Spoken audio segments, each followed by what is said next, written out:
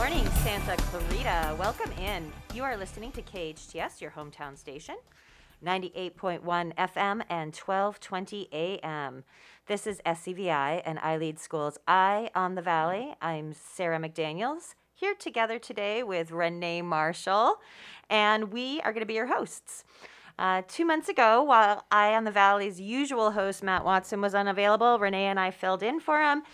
And I think we did an all right job, so we're back. Thank you for being here with me. Sarah, I'm thrilled to be here this morning. Good morning, Santa Clarita. It is great to hear everybody or see everybody today and to be together and to spend some time together this beautiful Friday morning. We have some great guests on the show, and I'm thrilled to be here as a co-host today. Thank you again for inviting me. And thank you, Matt, for not being able to be here today and being at a conference. I totally appreciate it, Matt Watson. We'll send him the recording later.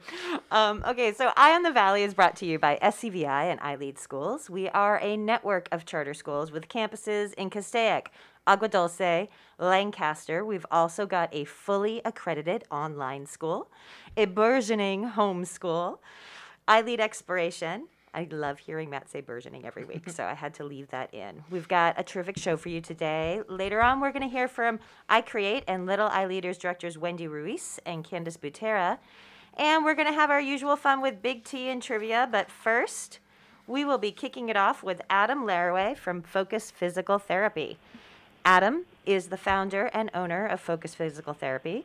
He holds a Master's of Science in Physical Therapy from Pacific University in Oregon. And he is head therapist at Focus PT. Although his degree, credentials, and experience are standard to the industry, his treatment philosophy and patient care is not.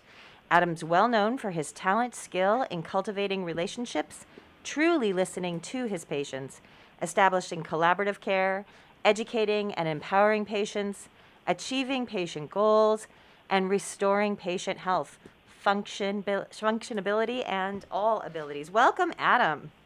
Thank you for having me. I appreciate that.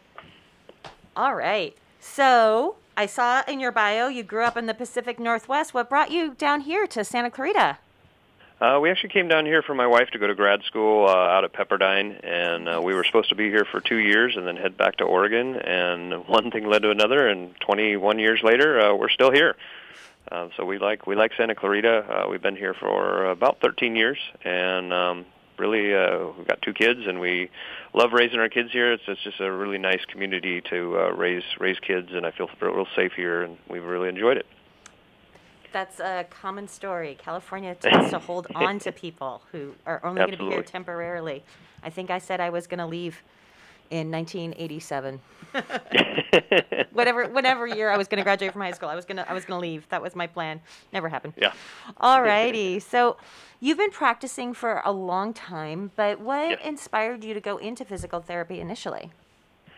So I actually was a patient when I was 17. I was a baseball player, up and coming, and pitching and all that type of stuff, and I started having some shoulder and some elbow issues, and so I ended up going through some physical therapy and avoided surgery, and I really enjoyed what I saw and kind of the experience, and so I actually volunteered at the clinic after I was done being a patient, and then they ended up hiring me as a PT aide during the summer, and that's where I started my quest. I went right through graduate school.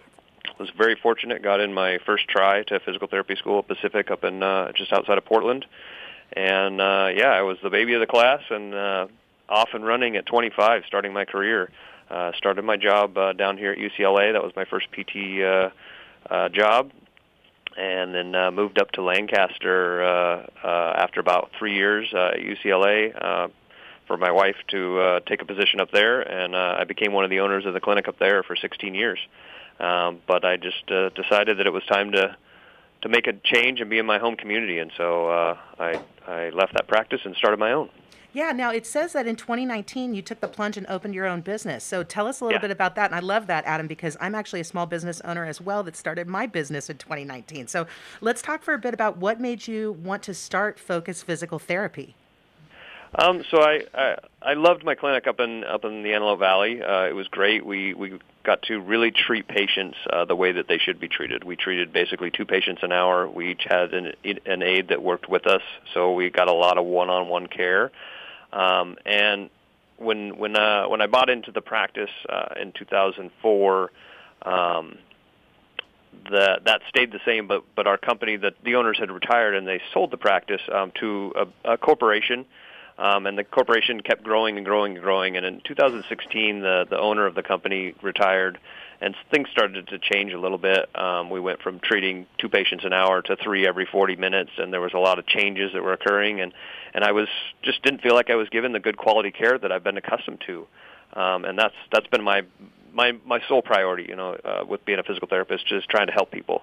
They're coming to me because they're usually in pain, or they're recovering from a surgery, car accident, something like that. And so I would just, I'm always invested in trying to help them and get back to meet their goals and get back to doing what they want to do, get their life back. And so I just wasn't able to do that anymore. And I also wanted to be in my home community. We lived in Palmdale for about 5 years. We actually moved down here so my wife could open up her private practice here for children, and it just decided that it was time to make the plunge. I wanted to be able to get involved in the community, which I have been doing. I've been working with a lot of the high schools. I sponsor some of the different high schools for their sports and stuff like that, and it's just been a whirlwind. I won't lie. Starting a practice 5 months before COVID started has been an experience, but we have been flourishing. We were actually hired our second therapist, and actually looking for a third therapist because we're helping a lot of people. So it's been a great experience, and then I get to treat people the way they want to be treated. They see me every visit, where unfortunately in PT clinics that's not necessarily the case. They see the PT on the evaluation, and then a lot of times there are aides that are running them through their exercises, and so we just do things a little differently in that sense. I love that you want to keep that quality of care, and instead of trying to fit more people in to a limited number of hours that you and your other therapist have available, you're looking for more people, qualified people to do that. So if anybody is a licensed physical therapist, they might want to hit Adam up. Send your resume. We've been looking since June. Well, Adam, I appreciate the consistency of care, because as somebody who has gone to a physical therapist, it can be confusing at times. And so to be able to check in with the same person and somebody you trust, and quality is something we sometimes move away from in order to just expedite life. And to hear somebody stepping back and saying, I'm choosing quality as a business owner, that makes me want to bring you my business. So I appreciate you reflecting on that, because I think quality, especially coming out of the pandemic, I think we're looking at life differently. And I know if I knew that I had 2 offices to choose from, and one was seeing 2 patients in an hour versus 3 patients an hour, I know where I'd want to go, because there's nothing like leaving the doctor and having questions that weren't answered. Absolutely, yeah.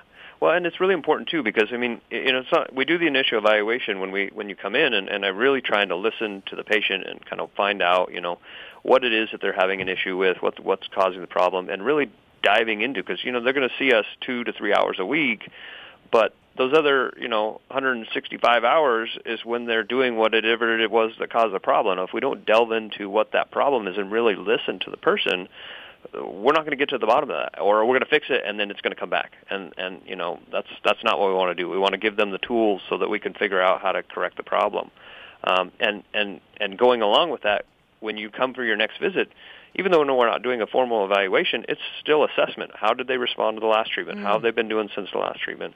And you have to constantly assess that. And if you're seeing an aide, they don't have the skill to do that, which is a lot of times why I think, unfortunately, people go to physical therapy and they don't necessarily get better.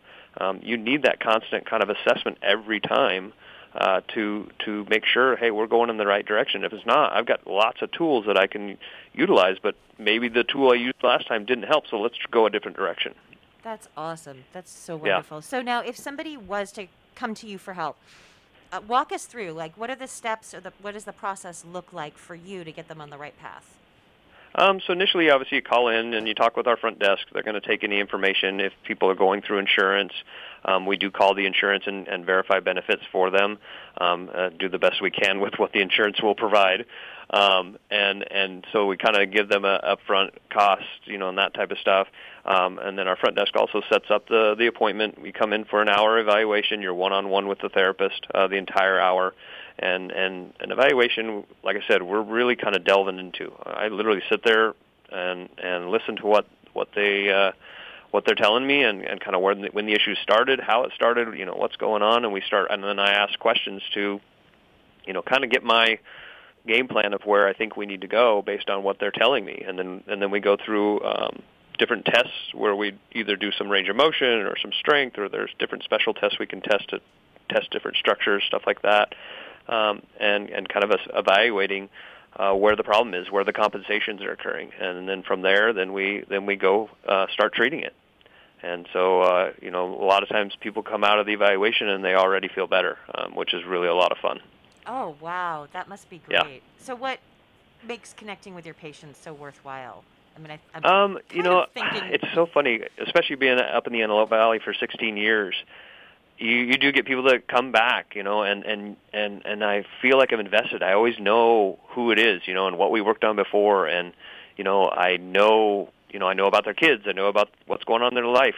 So when we're here, we're not dwelling on the pain, because obviously we're here to address that. But I get to know the person and develop that rapport, and I know what's going on in their life, and and vice versa. I'm willing to share that type of stuff. It's kind of funny. I have quite a few patients that actually come down from the Antelope Valley so they can be treated by me down here, just because they tried other clinics up there and they didn't get the same level of care and the same result. And so it's kind of funny. I've been open 2.5 years, but I have at any one time, I usually have 5 to 6 patients that are driving down from the Antelope Valley to get treatment here.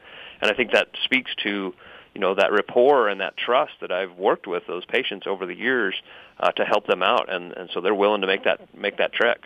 That's not funny. That is a statement about your ability and the way that you connect with your patients. I think that's wonderful. Yeah. And I love that you talked about your connection with them. Yeah. Obviously, you're incredibly skilled as well in helping people repair whatever physical ailments that they're going through. But that connection and that trust that you have with your medical care provider, Renee and I work in education, and we understand how important it is to have trust in the classroom, in your administrators if you're a teacher. So I love that the whole world works that way. It should. Absolutely. Yeah, we definitely need more of that. We need a lot of trust right now. Yeah, absolutely. Well, and one of the other things that we're thinking about too that really goes along with what you're saying here is, just this idea of stress and how to help people be in a better space. And when you can get your body, if it's off whack, into a better space, that helps too. But and it could be so essential for so many. But one of the things Sarah and I are going to talk about a little later today, Adam, that I'm hoping maybe you could talk about at this part of the show for a few minutes is, coming into the holidays, we've got so many children and teens and people in general in our community that are very, very stressed out right now. And so we're wondering, do you have any tips or just, suggestions for anybody who's heading into the holidays? Maybe their kids are really anxious going into final exams, just anything we can do to be helping each other during stressful times. Absolutely. So, I do a lot with stress. If your body is under stress, it can actually inhibit your healing process.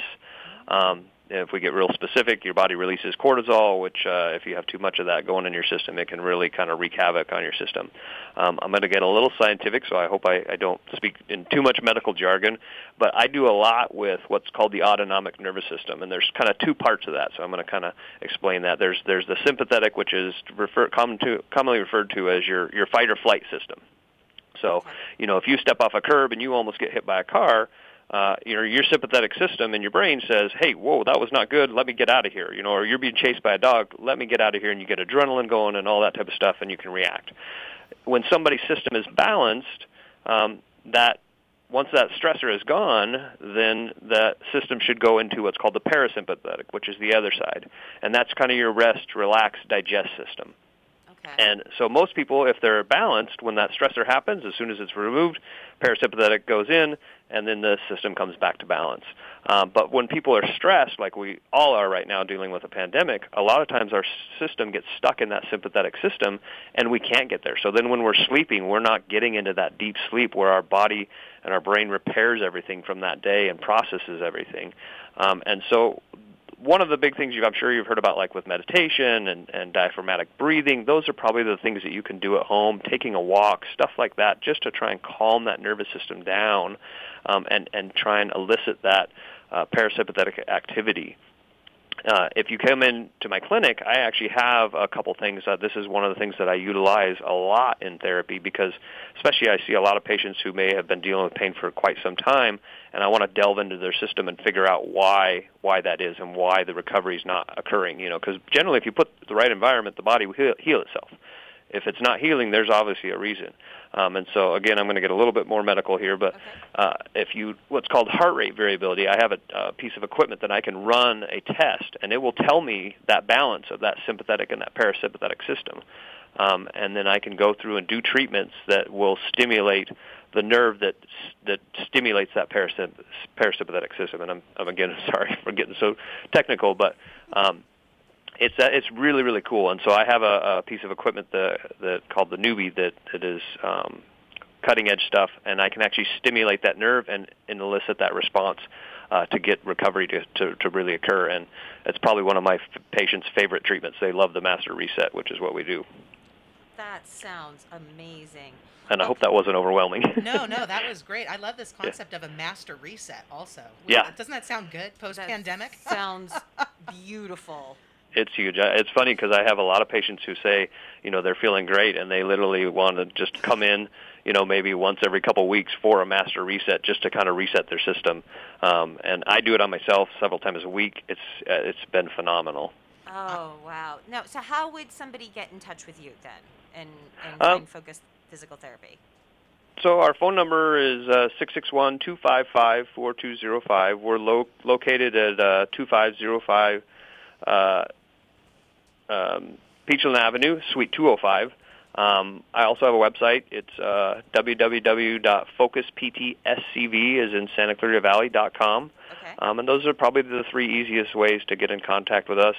You can see we are on social media, so I do have a Facebook account. I do have an Instagram account. We post kind of our graduation photos and stuff like that, and we do have a blog that has information on different things, and we try and kind of cater to different things throughout the year. So, when kids go back to school in August, we try to cater to what can we do to lighten their backpacks and, that type of stuff. So there's a lot of different avenues, but and I'm happy to answer questions if people have questions and whether or not I think I can help them. That's kind of where we go from there. Adam, can I ask a personal question right now? Absolutely. How heavy should a backpack be for a 15-year-old?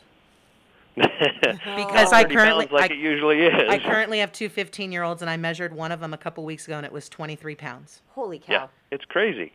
That's a lot. And the hard part is a lot of times kids, they don't wear their backpack correctly, so they'll either have it way too low or they'll have it kind of off to the side and stuff, and so you're not distributing the load correctly. It's really tough because they've got all their books and their lunch and their PE clothes and a lot of times a hydro flask, and so it adds up really quick. I mean, it's amazing. So I literally said, "Don't you have a locker?" My son goes, "Yeah, we have lockers, but we're not allowed to use them."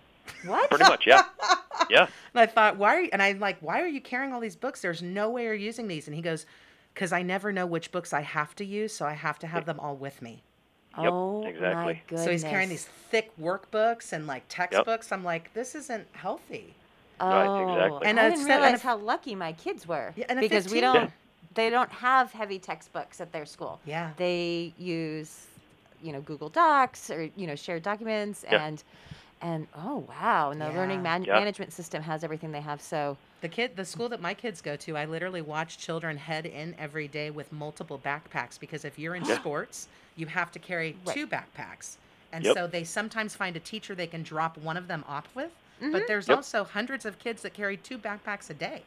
Yeah, Holy exactly. Cow. And we don't talk about this. I'm 47. I know what happens to your back over time if you don't take care of it. Why are we allowing bodies that are in the middle of growth? Wow. Absolutely. I mean, if you think about somebody weighing 135 pounds carrying a 20-pound backpack, or 150 pounds or 160 pounds, it's a huge percentage, Now, and you had mentioned that you take insurance. I heard you say that. Can you tell us a little bit more about that? Just because I'm ready to sign up right now. I'm in network with most of the major insurances. There's a couple that I'm out of network with, but for the most part, we are. And that's where, you call in and you talk with our front desk, and they'll take your information, and then they will actually call the insurance company for you and verify benefits so that we kind of know and because we try to be very upfront with that. Based on everybody's got so many different, healthcare plans and stuff like that. So we try and do that. But yeah, I take most of them. Terrific. And then, so I'm going to give the phone number out one more time for our listeners. If you want to reach out to Adam at Focus Physical Therapy, it is 661-255-4205. The website is focusphysicaltherapyscv.com.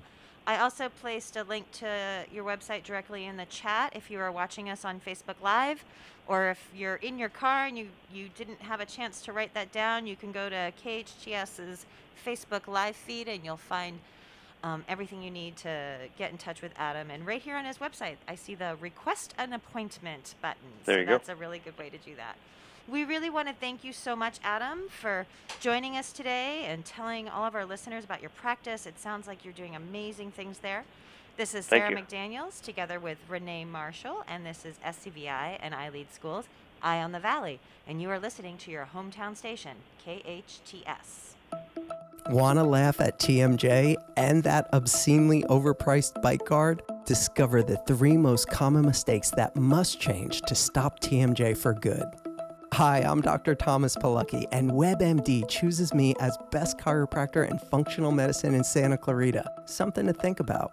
So, when you're ready to get better, go to drpilecki.com. That's drpolucki.com to schedule your free consultation now. No contract pest control. Did you hear that? Yes, Unipest has no contract, low impact, affordable, and environmentally and family friendly pest control options with orange oil or other family friendly products. Whether it's ants, spiders, gophers, termites, or bed bugs, Unipest Termite and Pest Control has an effective, eco-friendly option for you. Call Unipest today for a free orange oil inspection at 661-BUG-7575 or visit unipest.com. Loss of hearing can affect the quality of life. Santa Clarita Hearing Center can help. They specialize in both preventative hearing loss and corrective measures, including diagnostic tests, new technology hearing aids, cochlear implants, hearing protection, and tinnitus treatment. They can adjust your current hearing aids or fit you for new ones. Santa Clarita Hearing Center also offers sleep molds, swim molds, and musician monitors. Book an appointment today. Log on to SantaClaritaHearingCenter.com, located on McBean Parkway next to the hospital. That's SantaClaritaHearingCenter.com. Your hometown station. KHTS is the only station I listen to. 98.1 FM and AM 1220.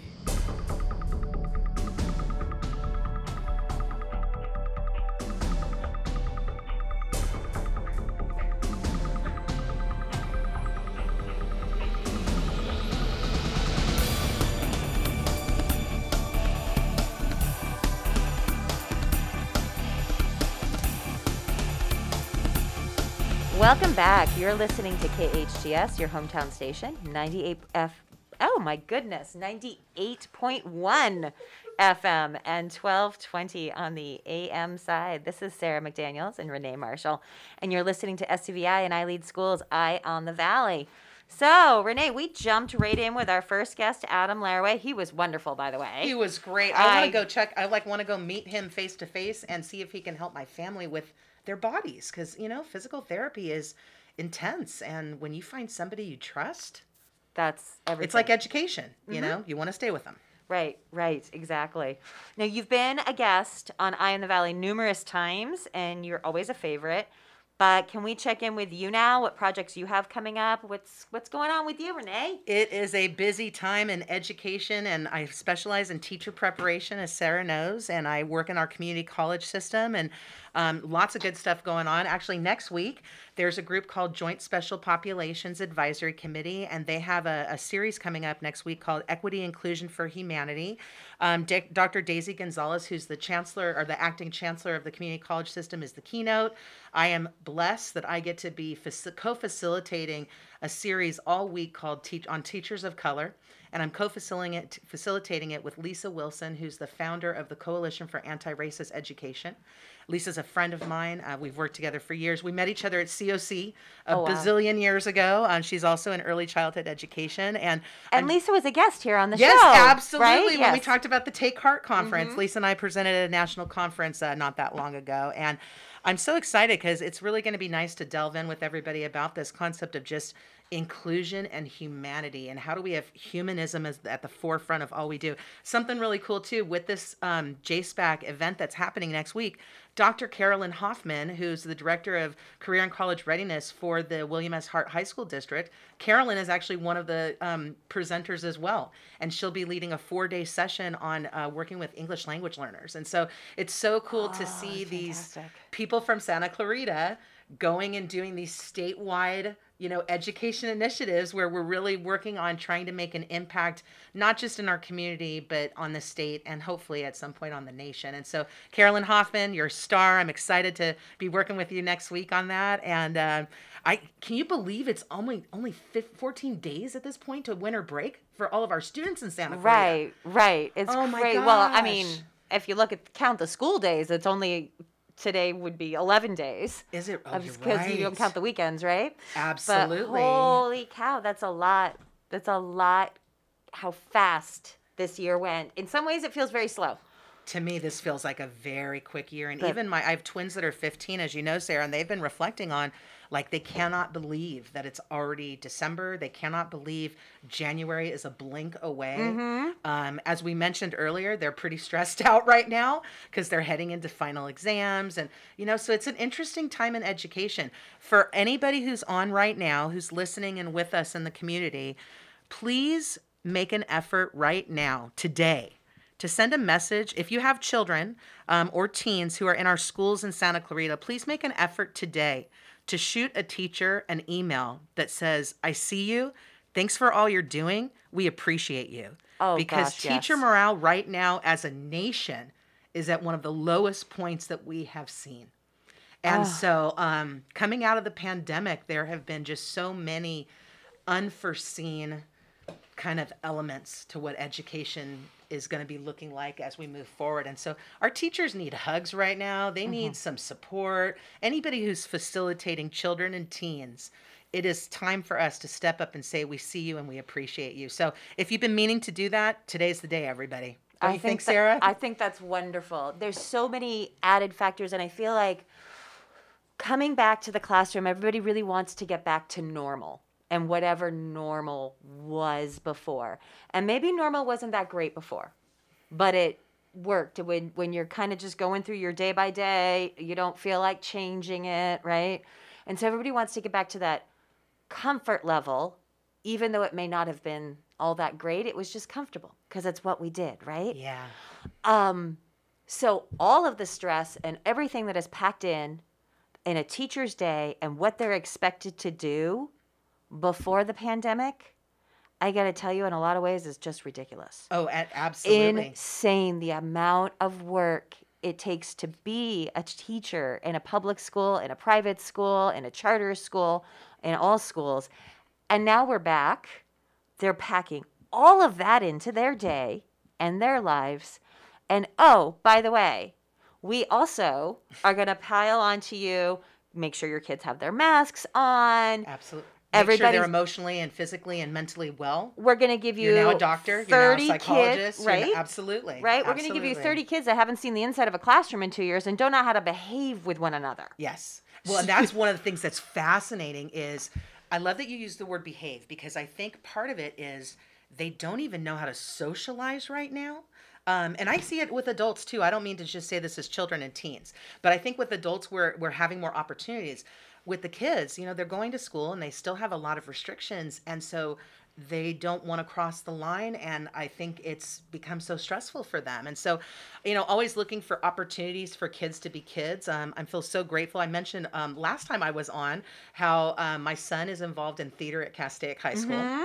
And he's working with Tech Crew this week on a performance of Frankenstein. They're actually having the last performance tonight. If anybody wants to check out Castaic High School, they've got a great performance happening this evening. And I believe it's 7:00 if I remember correctly. And it's great. Here's the thing, for him, being involved in something is what has brought him joy. Yeah. And so I think one of the things when we're talking about how do we help our kids to socialize, how do we help them to be whole again, we have to get them involved in something. With theater, I feel so grateful. Hannah Mystery is the teacher. She was Teacher of the Year for Castaic High. I literally sent her a message and said, hey, any chance we could do a little social thing for the kids at the end of the semester? Oh, but you were planning for that when you were here before. She had done the Halloween, thing at the park, and it was so awesome. And she writes back, fantastic, let's do it. So next week, I'm going to be hosting all the Theater 2 and Theater 3 kids who are able to attend my backyard for a holiday party. Oh, wow. And I'm literally thinking, how do I construct experiences? And not that I want it to be structured. I don't. But you want to create an environment that will allow the kids to show up and instantly start socializing. So I've been thinking about what kind of like things we can have around and get the karaoke machine out and just, things to kind of elicit that motivation to connect. Okay, so we've got our list as parents. So one is to email our facilitators. Yes, absolutely. And our teachers. Principals too. Oh my any gosh. Leadership, absolutely. That attendance clerk. Oh my gosh. Is probably pulling their hair out right now. How about our 5 superintendents? Yeah. Yes. Oh my gosh. Yes. Steve, Colleen, everybody, my heart's out to you. They've been champions right now through this pandemic and trying to bring thousands of people through this uncharted territory, We got to give love. We got to do that. And then the second thing is open up your home in your backyard and throw a party for your kids' sports team or club. Whatever. Open up a space. That might be a tall word. Well, I would say open up a space. For it, yes. And maybe you don't have a space in your own home. So maybe it could be that you propose, why don't we go after school to the park? Mm-hmm. Why don't we go to the mall? Why don't we just somewhere to get outside, to move, to talk, and to just... Come down here. Oh, my goodness. Yeah, downtown Newhall, Main Street. It's so beautifully lit up. It's so pretty. Just strolling down the street. And even if you missed the big light up Main Street event, the lights are still there. They'll come on when the sun goes down.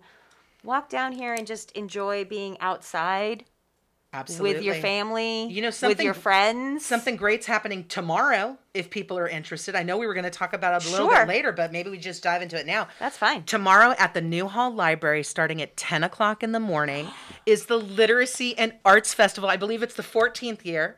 I love the Literacy Festival. I think I've attended since year 1, if I remember correctly. I'm so excited that my twins, who are both 15, as I said, are going to be volunteering at the whole event this year. They're going to be helping to run the booth for the SCV Education Foundation, which I am a proud board member for. But Literacy and Arts Festival, Sarah, as you know, it's a blast. It runs from 10 to 2. It's at the Newhall Library. There's literally like people in costumes and people singing and people dancing, and there's activity tables and there's giveaways, and they're doing a touch-a-truck there with some fire trucks and some other things. We haven't been able to touch stuff in 2 years. Get your kids out there. Let them touch stuff. Awesome. And now with that new parking structure right across the street from the library, because if you pull into the library, it'll be kind of like how it is the farmer's market where you can't get into the handicap parking at the library on Saturday. Yeah, you can't get to the whole parking lot. So just across the street where the parking structure is. So you get to see beautiful Newhall. You get to participate. I love the Literacy Festival and Arts Festival. The city has done a fantastic job. Our librarians do an amazing job. And everybody comes together. It was funny because we... do you remember the year it rained? Oh, yes, I do. And we all had to move inside? Do you remember the windstorm when it was at the library, or it was at the park down the street from the Boys and Girls Club? Oh, my gosh. I do remember that. The SCVI high schoolers painted a car that year. I remember that. We did the Box City through Teach at COC, so we had boxes blowing. Flying all over the place. But we didn't stop because we knew that families and kids were there, and it didn't matter if it was windy. It didn't matter if it was raining a couple years ago. Mm-hmm. The show must go on. Tomorrow, we're due to have beautiful weather. It's going to be excuse. Fabulous. It's going to be great. Another thing, too, at the same time that the Literacy and Arts Festival, Literacy and Arts is 10 to 2. Almost the same time, some overlapping. We also have the Farmers Market happening right next door to Literacy and Arts Festival. It's 8:30 to 1. Tons of farmers, tons of great produce, tons of great products. They also have bands. They also have singers. I mean, if you haven't come out to Farmers Market recently, come out tomorrow. Seriously. Farmers Market and Literacy and Arts Festival in the same location. Come at 10 o'clock. You're going to be set. It's going to be a great day. I know with the Ed Foundation booth, we literally have a prize wheel, and you can't even imagine what we have for anybody who comes up. There's all sorts of books and pencils and DVDs and squishy balls and, things to promote wellness with kids and fun and, being a kid, being a teenager. We want adults to pop over too. So hopefully it'll be a great day tomorrow. I'm going to, when we're on the commercial break, I'll look it up and I'll put a link in the chat for people who want to find out more about it. I remember, I don't know if they still do this. They that's where we discovered the Read to a Dog program when my kids were little. Yes. And one of my favorite memories is my 3-year-old trying to read to this adorable Sheltie. Aww. And her big brother, her 7-year-old brother, like leaning over her shoulder, whispering the words because she couldn't quite read yet, but she was trying. So I have a fantastic picture of her, with the book and her brother leaning over his shoulder. I love it. I love that. Oh, he's a senior now. Oh, you think you're stressed with 15-year-olds and how fast the time goes by? Try having a 12th grader applying to college. I want to savor every moment of this year because he's going to be gone next year, right? So I want to savor every moment of having my kid home. Yeah. We were putting out Christmas decorations this year, and there's this little thing that they have to take turns with since they were little, like who does this and who does that. And we were setting it up, and I said something out loud like, oh, well, to his little sister, I said, well, you get to do that for the next year for sure because he won't be here. He'll be in his dorm. She almost cried. She just went, no, he's going to have to come home. That was early. December 1st. Very tangible for her for the way that you said that. Yeah, she was just like, wait, no. I said, he'll be home for Christmas. He'll be home, but he might not be home for decorating. He might not be home for decorating. Yeah. She said, oh, wait. So here I am trying to savor all these moments. But there's all this extra stuff that we have to do senior year. Oh, yes. FAFSAs and applications and reminding him, did you ask somebody for that person for that letter of recommendation? And, all of these extra things that it's so funny being a nag. We have a perception that teenagers should be moving away from their parents. Our system literally sets it up like by the time you're in 7th and 8th grade, the kids need to send the emails to the teachers, not parents. By the time they're in high school, the kids are making very serious decisions about their future. My kids started high school at 13. Right. 13, right? Oh. At a certain point, I think we got to realize that we all need to still work together and our kids need us. Yeah. And that's okay. It's okay. I'm on the other side right now where we're looking at the iGetsy, what the requirements are to get into a college for CSU and UC. And as you know, I've been in education forever. I've decided I want to change the requirements. Why is it more valid for a student to have 3 to 4 years of language as a mandatory versus saying, why don't we encourage 2 years? And then in those other times, why don't you do theater? Why don't you do dance? Why don't you do... I want to talk more about that. I want to talk more about that. We're going to have to cut to commercial. You are listening to SCVI and iLEAD Schools, I in the Valley. I'm Sarah McDaniels, together with co-host Renee Marshall, and we'll be right back on your hometown station, KHTS. Loss of hearing can affect the quality of life.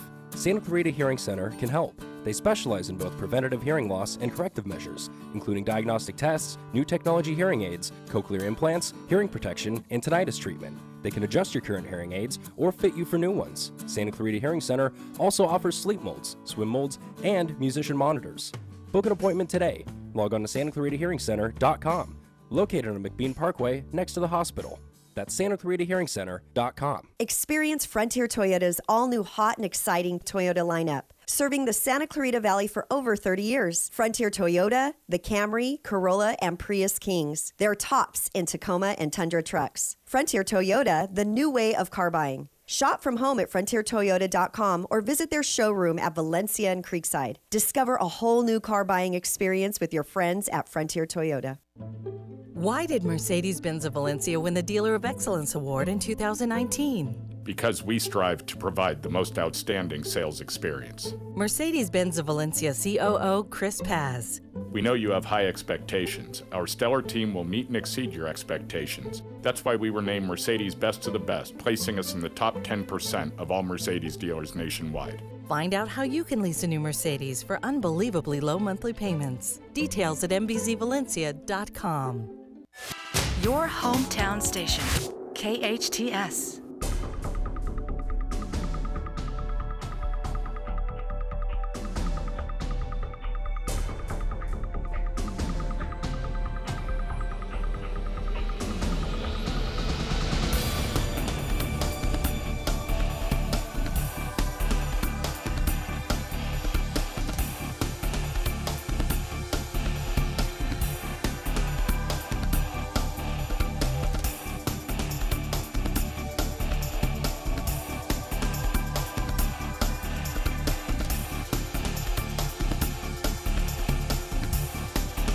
Okay. Wendy on this one. Welcome back. You are listening to KHTS, your hometown station, 98.1. I said it right that time. FM and 1220 on the AM side. This is Sarah McDaniels, and you're listening to SCVI and iLEAD Schools. Eye on the Valley. So before we went to the break, we just have a few more minutes before we hit the top of the hour.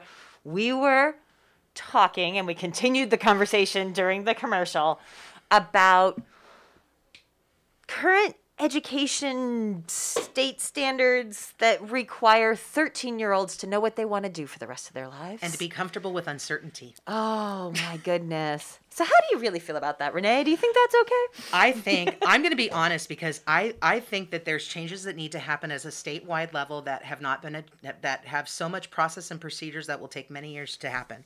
I think in Santa Clarita, though, we as a community could make efforts to value children where they are. And I'm going to give a perfect example. There are certain events that happen in our community for the holidays, and there'll be one price if you're up to 12 years old. And the moment you turn 13, it suddenly becomes an adult price. Why? Yeah. Don't we want 14, 15, 16, 17-year-olds to have something to do? Yeah. You know what I mean? And so, and why do we do that? Why do we have, like, you go to the movies, and if you're over a certain age, then you're paying the adult price when you're not an adult? You have no other privileges of being an adult. Right, and you can't even go to half the movies in the theater because you're under 17. Yeah. Right? What if we as in a community decided that we're going to value children 100% as a child, as a category of child, even as a teenager, up until the day before they turn 18? You know what I mean? So as a community, what if we decided that we were going to make changes? Do you know what I'm saying? I love that. It could be grassroots. I've talked with Andrew about this, because I'm like, you know what? We need our elected officials to buy into this idea and to value children in a very different way, and to look at our 13 and 14-year-olds, which is a pivotal time when kids get in trouble. Guess what? Yeah. It's usually junior high and high school. Yeah. Why is it that there's no after-school program starting in junior high? There's nothing like, and then when you go to high school, if you're involved in something, you've got something. But, and for the longest time, I was assuming, gosh, there's so much to do in high school. Every kid has to be involved. And then I went to a football game, and you see the clusters that are involved, right? Mm-hmm. And then you see hundreds of kids as spectators. Mm-hmm. And I wonder, where is their involvement? Where's their involvement? You know? Well, and I feel like there's this no man's land between elementary school, where we, especially in this valley, and you know at SCVI and iLEAD Schools, we expose our kids to so much variety of things. You know, starting in kindergarten at SCVI, our kids are having visual arts, music. Absolutely. We've had theater. We have foreign languages. We have sports programs at a very young age. So that's what happens, and they get exposed to a lot. And then when they get to middle school at SCVI, we do ask them to kind of start to focus, hone it in. You're not going to have all those classes every single week. So pick one of the arts. Do you want to focus more on music? Do you want to focus more on theater? Do you want to focus more on visual arts? So we will do that. And then in high school, in traditional schools, a lot more opens up. But what I see when I go to these county conferences, these state conferences, and I'm mostly focusing on arts education, so I don't know so much about sports. I will say that. Middle schools is no man's land. Yeah. Elementary school kids have a lot of opportunities to participate in things. Then there's this 3-year break where there isn't much to offer. Unless you have money. Unless you have money and you can pay for your kids. Your parents can pay for it. Right. Yeah. And so then when they get to high school, they haven't had any experiences for the last 3 years. Many. And so they're not apt to sign up and elect to do those classes. They haven't been in school. And Right. so even like the physicality of the space is new for them. You know what I mean? Yeah. But I think it's really about stepping back and saying, what do we value as a community? You know, Santa Clarita was built to be a master plan family community. How do we put family at the forefront? How do we have these conversations with our city officials and our elected boards and people of power? How do we talk to the Santa Clarita 51 people? Right? You know what I mean? Yeah, I think that's a good start. That's a good start. All right, I'm going to give a really quick plug right now. You were talking about theater. So SCVI, my kids are also in theater, but not just because my kids are, but because I love SCVI and I love all the productions they do. They continued through the pandemic with their theater program. It was insane. It was so wonderful. The kids didn't want to stop, so they did an online production that they wrote. It was sort of like an experimental theater piece based on the mythology of Ragnarok, but now they're back in their beautiful theater space. Speaking of tech, my son's stage managing. Nice. And my daughter is actually in the play this year, so it's kind of fun to have my 14-year-old and my 17-year-old working together on something. Cool. It's called The Butterfly at the Bottom of the Box. It's going to be a wonderful production. I'm not just saying that because I'm mom. It's based on the Greek tragedy, Trojan Women. But they've updated it quite a bit. So you're going to love the performance. You can purchase tickets online for tonight's show. They also have a Saturday matinee and a Saturday evening performance. And I'll go ahead and I'll put the link for that in the chat. Next Tuesday night, SCVI will be hosting a tour and information session for families who are interested in joining the school. While you're there, you can meet the directors, learn more about SCVI's unique programming offerings like our dual language immersion program. We are the only school in Santa Clarita that offers the International Baccalaureate, and we have a student aerospace program and so much more. We do have athletics. It's a myth that charter schools don't provide athletics. We don't have a touch football, like tackle football team, but we have an amazing flag football team. All righty. How we doing on time? Okay, good, because I wanted to ask you one more question. Yeah, absolutely. All right, so what can we do over winter break with our kids? We're gonna have 3 weeks off, right? Yes. What are we gonna? What can we do with our families? What are we gonna do? Well, I've got something called Crate My Phone, which a local businesswoman has created a cute little crate that literally says "Crate My Phone" that you put over by your front door. So I'm gonna intentionally crate my phone with my kids for a certain portion of every single day, because what I have found is when I remove all of that distraction from all of us, things can be better and we do more. And so I'm going to literally make a conscious effort that every day, I'm not going to it's not going to be like a punishment. It's more going to be like, let's start the morning for the first 3 hours together. Let's create our phones and go do something. Biggest thing for me, we're getting outside. Because it doesn't matter what the weather is. People have this perception if it's cold that you're going to get a cold. No, you just put on some layers and you go outside. Go for a hike. We have so many beautiful places in Santa Clarita. Breathe. Breathe. Another thing that I like to do too to help to de-stress is really to be thinking about my 5 senses at all time. If I find like I'm not in a good space, I get outside. What can I see? What can I smell? What can I hear? I literally ground myself by doing things like I'm going to stand outside. I'm going to stare at the horizon for the next 3 minutes. Because it will bring you down. And that's great for, especially with those of us who are working from home. Absolutely. We're on our screens all the time. So if you can, there's an exercise that you can do, like even if you're in an office and you're on your screen, I think it's every 20 to 30 minutes it's recommended. You close your eyes for a moment, you look across the room, you focus your gaze on something at least 20 feet away. It has to be at least 20 feet away and not another screen. Focus your gaze on that for 30 full seconds. Close your eyes again.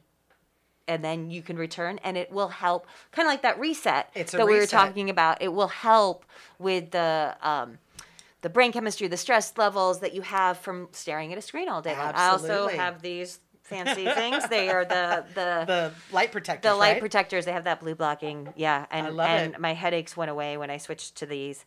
Awesome. I'm also going to get out and do some stuff that our family hasn't had a chance to do recently. You know what I mean? Like my daughter loves going to the Newhall Library. We haven't been in for a few weeks to check out books and movies. Let's go get some movies and veg out together. My kids, as I mentioned, my kids are a little older. My daughter and I just watched The Holiday, that movie with Kate Winslet and, I love Jack that Black. movie. And she literally goes, now I understand why you love this movie. So find those moments together, make those moments together. And really, one of the best ways to do it is by turning our phones off for a little bit. I think that's a really good idea. That's a great idea. All right. When we come back, we are going to hear from Wendy Ruiz and Candace Butera. They're going to tell us a little bit about what's going on with Little iLEADers and iCreate. I am Sarah McDaniels, together here with Renee Marshall, and you're listening to SCVI and iLEAD Schools Eye on the Valley on your hometown station, KHTS.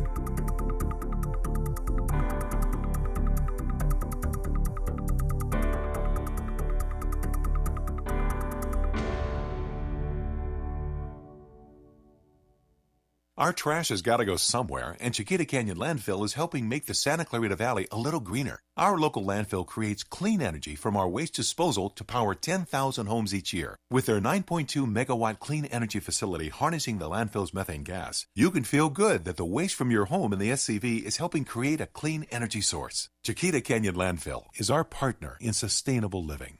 Chiquita Canyon is helping lead the way to a greener future. Chiquita Canyon Landfill, our partner in sustainable living. KHTS, AM 1220 and 98.1 FM Santa Clarita. It's 9 o'clock. Time for national news on KHTS. The president stays the course. Lisa Brady, Fox News. He has just spoken about the latest jobs report, which offers a mixed picture. Fox's Jared Halpern has this live.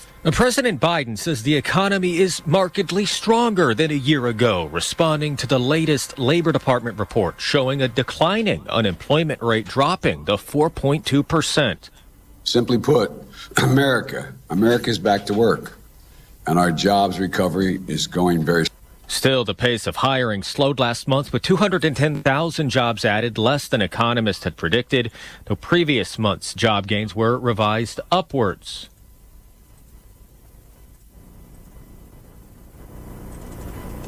It's not enough to know that we're making progress.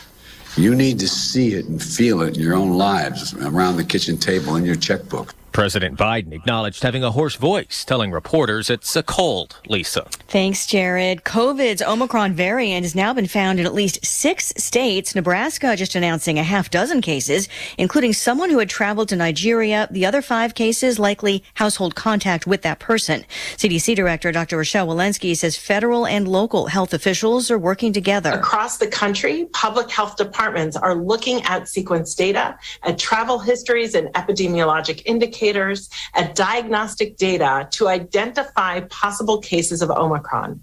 Worldwide, it's now in some 40 countries. Mexico just announcing its first case. President Biden says he's not considering any restrictions on domestic air travel at this point, adding he's relying on guidance from health officials. Prosecutors in Michigan just announcing charges against the parents of a 15-year-old boy charged with murder in a high school shooting this week. The parents charged with involuntary manslaughter. America is listening to Fox News. I struggled with symptoms like frequent gas and stomach pain for years. I was bloated all the time with daily diarrhea. At first, I thought it was what I was eating. I kept thinking it was stomach issues. So I did my research and talked to my doctor, and we finally uncovered the truth. It was actually EPI. Exocrine pancreatic insufficiency, or EPI, is a condition where your pancreas is unable to help break down your food. It can lead to symptoms like diarrhea, gas, bloating, stomach pain, unexplained weight loss, and oily stools. And EPI symptoms can be confused with those of other common digestive conditions, like irritable bowel syndrome, Crohn's, and celiac disease. So getting to the right diagnosis meant being more open with my doctor about the severity of my symptoms and how often they were happening. But there's good news. EPI is manageable, so don't wait any longer. Use the symptom checker at identifyepi.com and schedule a visit or call with your doctor to ask, could I have EPI? Sponsored by AbbVie. A warning to holiday shoppers that online scams are everywhere and that Facebook is where many customers are being duped. The Better Business Bureau released a new study finding that as more people have shopped online during the pandemic, scams have increased as well. Their shopping fraud tracker says scams doubled between 2019 and 2020, as did complaints to the FTC.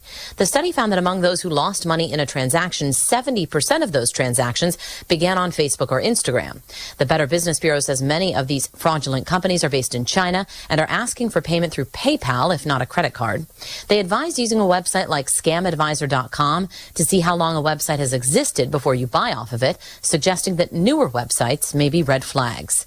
Jessica Rosenthal, Fox News. A jury is seated to hear the manslaughter case against former Minnesota police officer Kim Potter, who says she mistakenly fired her gun instead of her taser in the April traffic stop killing of Dante Wright, who was black. Potter's white, so are most of the jurors. Opening statements set for next week. Actor Alec Baldwin says he's not to blame for the accidental death of a cinematographer. Alec Baldwin is deflecting blame in the on-set accidental shooting death of Ross cinematographer Helena Hutchins. In an ABC interview, the actor told his friend George Stephanopoulos that this was the worst thing that has ever happened to him. Someone is responsible for what happened, and I can't say who that is, but I know it's not me. Baldwin also said he didn't pull the trigger, which was supported by the lawyer of the assistant director, Dave Halls. However, actor John Schneider responded in his own video that called the interview part of a propaganda machine to make Alec look like a victim. He said guns don't go off by themselves. A single action weapon needs to be cocked and fired. Michelle Polino, Fox News. Baldwin says the gun went off when he released the hammer. Elisa Brady. This is Fox News. I'm Stuart Varney, and this is the Fox Business Report. On Wall Street, stocks could be heading for a losing week with more selling this morning on COVID variant worries. Now, some of those worries are driving up demand for COVID vaccinations. Vaccine makers Moderna and Pfizer are trading to the upside today. Pfizer's vaccine with BioNTech getting a lot of attention. The CEO of BioNTech says it should be able to adapt its coronavirus vaccine relatively quickly in response to the new variant, and the next few weeks will show how urgently an upgrade is needed. And Honda is recalling nearly 725,000 SUVs and pickup trucks because the hoods can open while the vehicle's moving. The recall covers certain 2019 passports, 2016 through 2019 pilots, and 2017 through 2020 Ridgeline pickups. That's your Fox Business Report. I'm Lillian Wu, invested in you. The Tunnel to Towers Foundation is gifting heroes at least a home a day from Thanksgiving to New Year's Eve in its season of hope. Frank Siller walked more than 500 miles through 6 states to pay tribute to the fallen to mark 20 years since 9/11. And in firsts for our country, those lost to 9/11 illness and service members lost in the War on Terror had their names read aloud in ceremonies hosted by the foundation. Donate $11 a month at T2T.org. Thanks for listening to KHTS AM 1220, Canyon Country, California. K260 CO 98.1 FM, Santa Clarita, California. No doubt about it, LA is an awesome place to live. But even while living in the land of beaches and mountains, it's safe to say that we could all use a real vacation right about now. One where you don't have to stop for gas, cook your own meals, or strip your own sheets. Lucky for us, Princess Cruises has a port right here in LA. Now, for a limited time, LA residents can sail with Princess from just $89 per day to the beaches of Mexico, the tropics of Hawaii, or cruise along the California coast without getting stuck in traffic. That's right, just $89 per day. And while these great destinations aren't going anywhere, these deals won't be around forever. So visit princess.com, call 1-800-PRINCESS, or contact your travel advisor to book your cruise today. Set sail with LA's cruise line, Princess Cruises. Terms and restrictions apply. Promotional pricing ends November 30th, 2021. Ships are Bermudan and British registry. Before booking, consult the CDC website at www.cdc.gov. Fall is in full swing here in the Santa Clarita Valley, and Dunkin' has the drinks to match. Try the peppermint mocha or toasted white chocolate signature lattes, or warm up with a white mocha hot chocolate. If pumpkin is your favorite, try the pumpkin swirl with cold foam. Don't forget to grab a bite to eat, like pancake minis or a chicken bacon and cheese croissant stuffer. And starting December 1st, donuts with hollyberry sprinkles. Order ahead with the Dunkin' app and accumulate points. Located on Bouquet Canyon in the Lowe's Shopping Center and on Sierra Highway in Canyon Country, both with curbside pickup, Uber Eats, DoorDash, and Grubhub, or use the drive-thru at Sierra Highway. Santa Clarita runs on Dunkin'. Now more than ever, your child needs a place to be inspired. iCreate is iLEAD's after-school program for ages 5 through 12. It's a safe and welcoming space to support students' academic pursuits while they exercise their mind, body, and creative spirit. iCreate has flexible hours to accommodate different remote learning release times, and our facility is fully COVID guideline compliant. Come explore how a play-based approach can improve every aspect of your learner's performance. Enroll now at littleileaders.org/iCreate. iLEAD Schools, free to think, inspired to lead. The following is sponsored programming and does not necessarily reflect the views or opinions of KHTS or its ownership.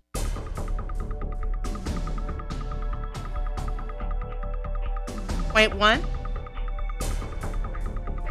Can you hear me now? There we go.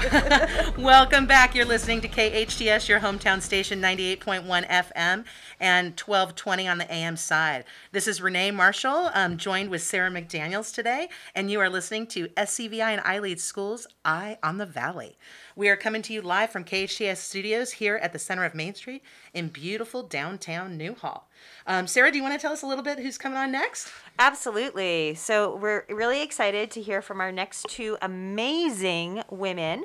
They are the leaders of Little iLEADers and iCreate, which is located on the campus of SCVI Charter School, but is adjacent, and it is a tuition-based. We have a after-school care, and then also it's a tuition-based preschool.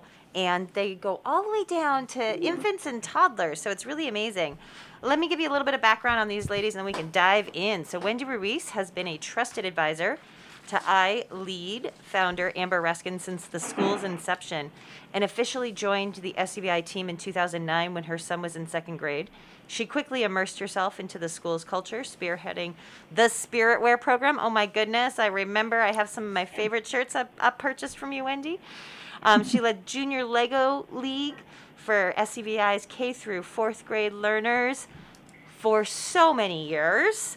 And then since joining the board of directors, Wendy has served both as secretary and parent representative, played a crucial role in supporting iLEAD's professional development, STAR searches, parent support, WASC accreditation, and then you took a step back from the board, if I'm correct, Wendy, and Yep.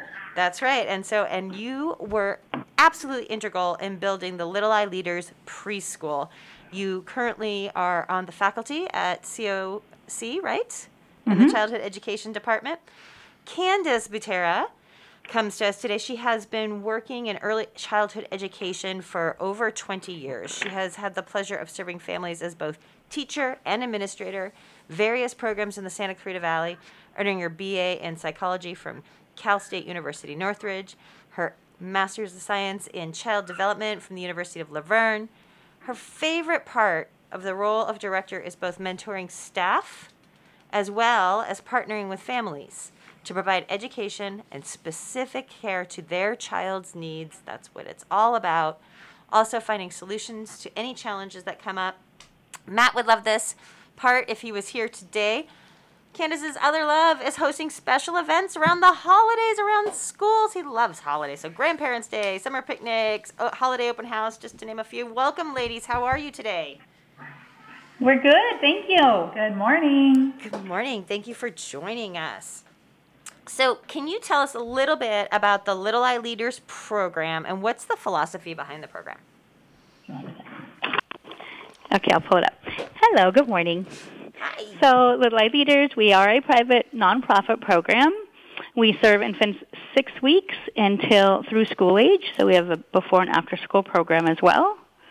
Our philosophy is relationship-based and play-based. So we believe following the child's interests, following their development, and really children or learners come first in mind. That's fantastic. I That love goes along with what we were just talking about, actually, right before they came on. It really does. It really does.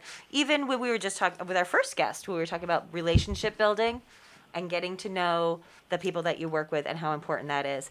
So let me ask you, so what are the ages again? You said they go as young as 6 weeks? 6 weeks is the youngest we take, yeah. Oh. We don't get a lot of 6-week-olds, but we do get some young ones. Okay.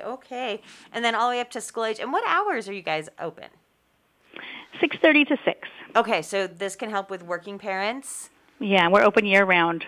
Oh, so will you be open during, like, when the schools are on winter break? Will you guys be open? We are. We're only closed Christmas Eve and New Year's Eve. Oh, my goodness. Wow. And, okay. Well, yeah, Christmas Day and New Year's Day is a Saturday, so. Oh, okay. All right. Well, that works out this year. Yeah. That's fantastic. So, Candace, are you available? Hold on, yep. Yeah, I'm going to send it over there. And I really appreciate it. So our listeners are aware, Wendy and Candace are currently at the school calling in, and they are also filling in for their front desk person. So they're going to tag team back and forth for this interview. I really appreciate them, keeping their commitment, still joining us, sharing about their program. So we will call it out who we're going to ask the questions to, so you guys can pass back and forth. This is what educators do too. You make it work, right? Multitasking, you can't leave the front desk unattended. So you got to be more than one thing someday. Yes, you've got to be there, and especially the check-in. So speaking of which, Candace, tell us a little bit about the check-in the safety procedures that you guys are going through with your little ones. Especially with COVID. Well, and I think that they were one of the first preschools to open, if I remember correctly, Candace, weren't you? It seemed like in the pandemic, a lot of schools weren't able to open as quickly as others, a lot of centers. And so I'd love to hear more about safety, because you must be doing something right, because you opened up really quickly. And I know families were, especially our essential workers, they needed it. So we appreciate everything you've done. Yeah, so we were very excited to reopen pretty quickly. We had weekly Zoom meetings with families and staff, and families were practically begging us to reopen. And so we really evaluated how we can run the center safely, keep children safe, but also make the children's day as normal and routine and fun as possible with little interruption by COVID. And so that's something we really looked at and evaluated before we reopened.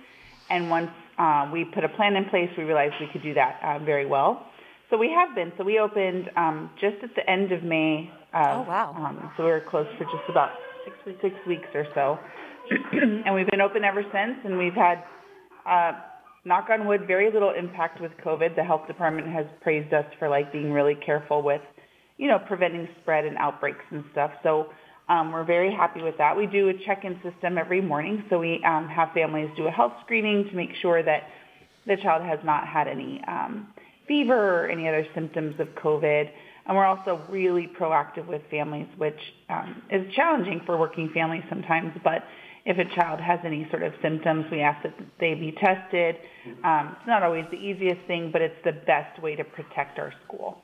And so our families have, have been extremely understanding and very supportive of that. And we couldn't have done and been so successful getting through COVID without them. So doesn't that go to the relationships, though? I mean, you were just talking about the importance of relationships, or I think that was Wendy, and it's that goes to it. You've got those relationships, and they understand if you're coming to them saying, this is what's going on, we need you, you got to sniff, your child has a sniffle today, and therefore this is the protocol. It's so wonderful to hear that the parents and guardians and families are being supportive of those decisions, but I think it comes back to that relational side of they trust you. They trust the center. Right. And I think that Little iLEADers and I Create, coming from that same philosophy of SCVI and iLEAD, we're a sense of community, and we're responsible for one another. So my guess is, Candace, that your families understand that, it isn't maybe an inconvenience for me today because my child has symptoms and I've got to wait until I get them a test, and I'm pretty sure that they're fine. It's just, allergies and wind, and they mimic those symptoms, but they understand that they have that responsibility to all the other families at iCreate. That's exactly it. And we've had families say that exact thing, that they understand that they're protecting our community and they're being proactive, and so we're extremely thankful for that. That's the iLEAD culture. I mean, that's the culture. It's what it is. That's congratulations, Candace and Wendy, because that's not always attainable for many places right now. That's fantastic. Thank you. Thank you. So I wanted to ask really, really quickly. So you have some openings now, or you've had so much success, it sounds like, with your infant and toddler program, that you are opening up another room and able to accept more littles into your program. Candace, this is so exciting for me because as somebody who's served in early childhood, we know that we do not have enough quality care for infants and toddlers. So is it true that you're opening up and you have additional spaces available right now? Especially as we're going to the holidays, I know a lot of families will want to know about this.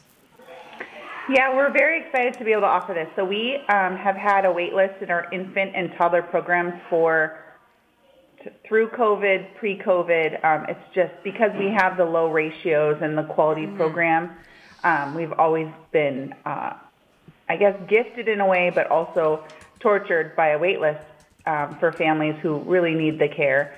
And so we're very fortunate to be able to have an extra space to expand. And so we're going to have a dedicated twos classroom, a dedicated toddler classroom for 1-year-olds, and a dedicated infant classroom for 0 to 12 months. And so we're in the process of getting our facilitators retrained and setting up a new classroom space, ordering new supplies, and we're very, very excited. We're also looking for some support facilitators for that side note, if any ECE people are out there really excited about infant toddlers.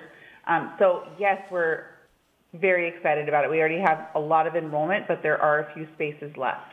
Okay. Something really exciting about our 2-year-old program that's a little bit different than others is licensing. Title 22, the ratios is 1 to 12 for 2-year-olds. Our ratio is 1 to 7. Could you say that again, please? Get out. Yeah, here. Sorry, it got a little loud. No, we can hear you, but it's so important. I want families to understand that and to get what it means. Yeah, so Title 22 their ratios are 1 to 12 once children turn 24 months. And they also don't mandate group size, so you can have as many children as can fit based off of licensing standards, which is 35 square feet per child. So when you say 1 to 12 ratio, what that means is for every 12 little toddlers that you have running around. 12 2-year-olds. Right. 2-year-olds. 2-year-olds. There is only needs to be one adult in the room with them. Right. And it could be a large room that has 36 2-year-olds running around, and if there's 3 adults, that's okay. Exactly. Okay. Which is really challenging, especially when you need to go change a diaper, and now you have 2 teachers with 35 children, right? Right. And so how do you guys run this differently then? So the way our 2-year-old program is we've designed it where it's a 1 to 7 ratio, and we'll have no more than 14 learners or toddlers in that classroom. That's amazing. So they're just going to be with 13 other little friends their age, but they're also going to have 2 adults in the room. So why do you guys do that way? I mean, aside from just the crowd control chaos, why do you think that's important? Because they're smart. It really is best practice, right? We want to provide quality care, and the way to do that is to have interactions between the facilitators and the learners, and to have that time where you can sit and comfort them or read to them or interact with them. And when you have the larger ratios, it just makes it much too challenging. You're putting out fires instead of actually engaging. Oh, wow. Yeah, that's a really important point about building the relationships. But when there are so many young people in the room, your day just becomes about putting out fires and getting through. It adds a lot of stress to the facilitators, which then trickles down to the learners. Mm-hmm. The day becomes diapering, because they're 24-month-olds. You know what I mean? When you think about it. And don't climb on that, and don't climb on that, and stop what we And the last thing we want to do is be like, don't stop.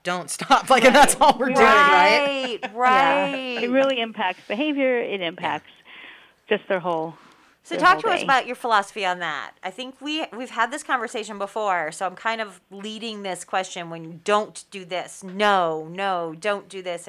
And how many times a day do children hear the word no? And you have a different idea around that, I believe, Wendy. You want to talk to us about that? We do. We really try to create a yes environment. That's what our program is about, versus a no environment. And so we try to create a space where we call them learners, but where the learners can explore safely, can make their own decisions, can create their own ideas. And with that, it becomes, really creating a space where everything is at their level, the shelves are open, the materials are available. We put out developmentally appropriate materials and things that are safe for them, so that we don't have to say, no, don't touch that, or no, don't do that. But instead, we talk to them, how are you going to work with that today? Tell me how you'd like to use that today. And really listen to their ideas versus stopping them from using their ideas. That's wonderful. So you put away the woodworking equipment. When you've got right? So you've got that away. We wouldn't use saws and I was going to say, are you sure about this? Because Wendy's not going to put away the woodworking equipment. I was going to say, we do woodworking. We just don't use those. You just have plastic hammers. Oh, Thank you, Renee. But it really comes down to, one thing I actually, before I make this other comment, one of the things I want to ask Wendy, cost is a concern for people at all times when you're looking at preschools. With a lower ratio, it sounds like you're able to stay consistent pricing-wise to other centers in Santa Clarita. Is that correct? That is one of our biggest challenges. We'll be real honest, we are looking at that more closely. Sure. Everyone is, I think, trying to make up for lost time during COVID when our ratios were cut down to 50%.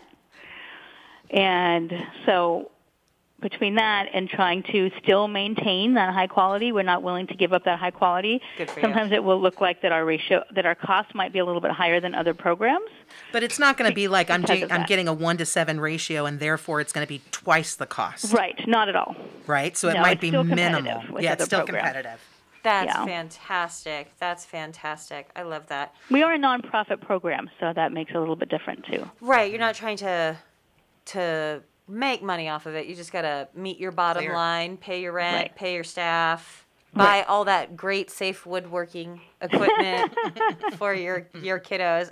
As soon as it came out of my mouth, I was like, I forgot this is a hands-on environment. This isn't. You got to remember, Wendy and I were professors together at COC for a long time, so we've been. I'm like, wait a second. But we don't put away the mud kitchens. No, and we don't put stuff away. And all of that because they're twos. We add more. I believe in. I don't underestimate the competency of children, because I want to find out where kids are before I make judgments. Because there's times when you might come into a 3-year-old or 4-year-old who has a whole different skill set than other kids their age. And so it's kind of like us right now as adults. We want people to meet us where we are. And so Wendy, Candace, and Little iLEADers meets every single one of those children, even the infants, exactly what they are to provide their needs of what they need that day at that moment, which is what education should be. Yeah. For everybody. For everybody. But it's got to start very, very, very young all the time. That has been. Let's talk some more about that when we come back. Sarah McDaniels together here with Renee Marshall filling in for Matt Watson. He'll be back next week if we let him. Maybe. You are listening to SCVI and iLEAD Schools, Eye on the Valley, on your hometown station, KHTS. Life's real tests are never standardized. The curriculum at iLEAD Agua Dulce places self-discovery at the core of every experience, so your learner will be ready to lead in the real world. Our tuition-free charter school is currently enrolling grades TK through 9 and expanding to grades 10, 11, and 12 in the coming years, giving your child the perfect opportunity for continuous play-based social-emotional learning. Enroll now so you can enjoy iLEAD Agua Dulce's beautiful campus and outdoor classroom for hands-on learning. To learn more about iLEAD Agua Dulce and our unique approach to learning, visit iLEADaguadulce.org. iLEAD Schools, free to think, inspired to lead.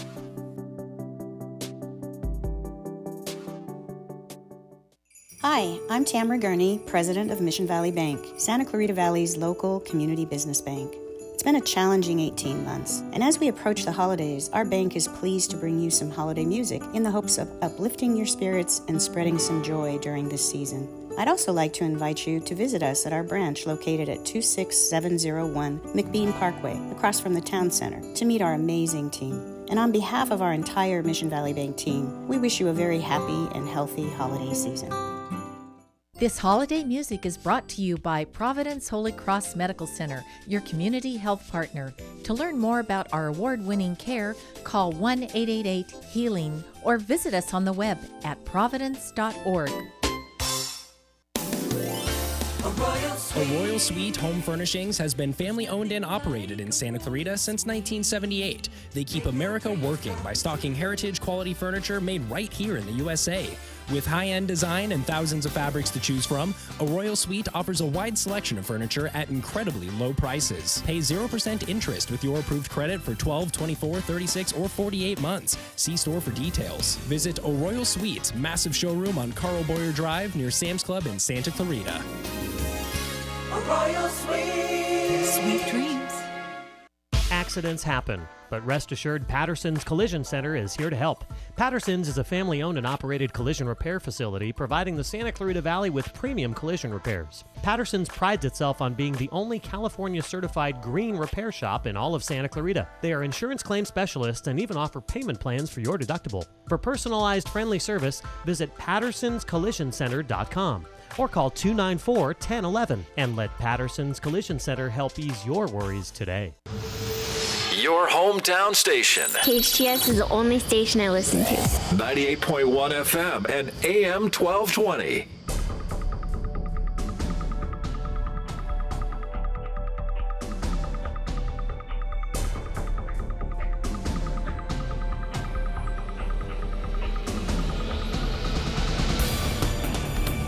And welcome back. You are listening to KHTS, your hometown station, 98.1 FM and 1220 on the AM side.